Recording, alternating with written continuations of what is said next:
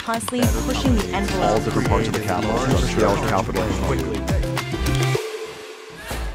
The last 10 days have certainly not been slow. This is really a crisis of confidence, not a crisis of credit. It's times like this when there's a significant focus on liability structure, liquidity, duration of liabilities, where the structure of our model shows its benefits. For asset managers like ourselves, all of our liabilities are contractually long-term in nature, both from our pension funds in the form of our funds, as well as in our insurance companies in the form of long-duration liabilities.